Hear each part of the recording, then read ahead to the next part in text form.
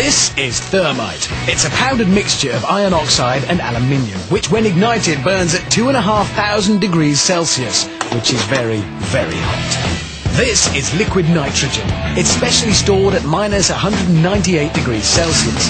That's 163 degrees colder than the North Pole in winter.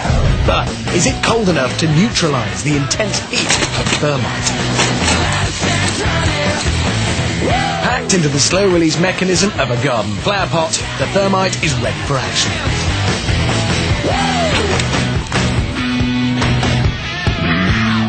Just like the touch paper, stand well back.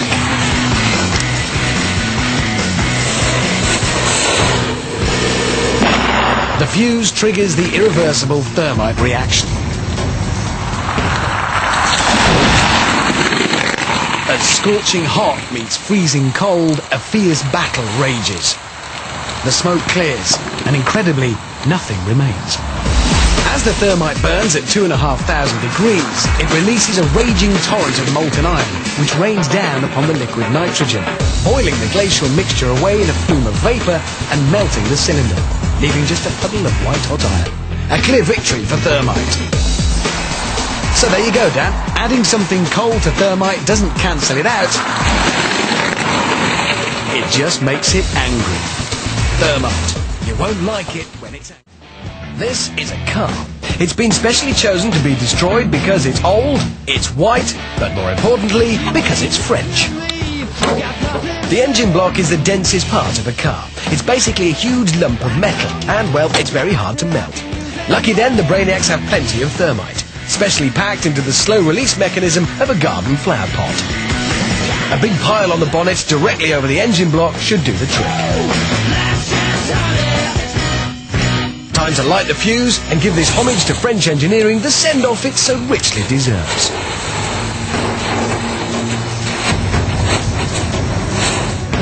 The irreversible thermite reaction begins.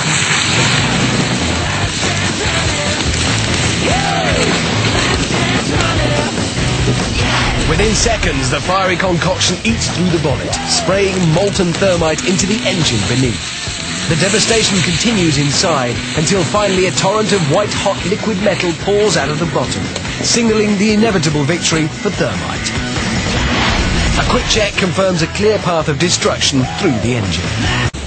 Now that the engine is melted clean through, it seems only fitting to have a go at the petrol tank. Packed into the slow-release mechanism of a garden flower pot, the thermite is ready for action. Popped onto the roof, directly above the fuel tank, top up, and just 4 feet of family car stands between the thermite and 8 gallons of petrol.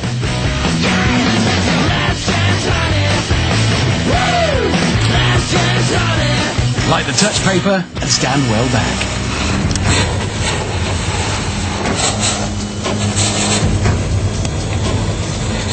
The irreversible thermite reaction begins.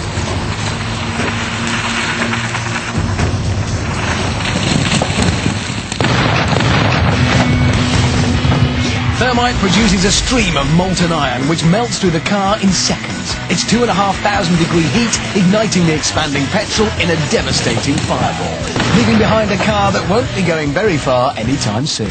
So there you go.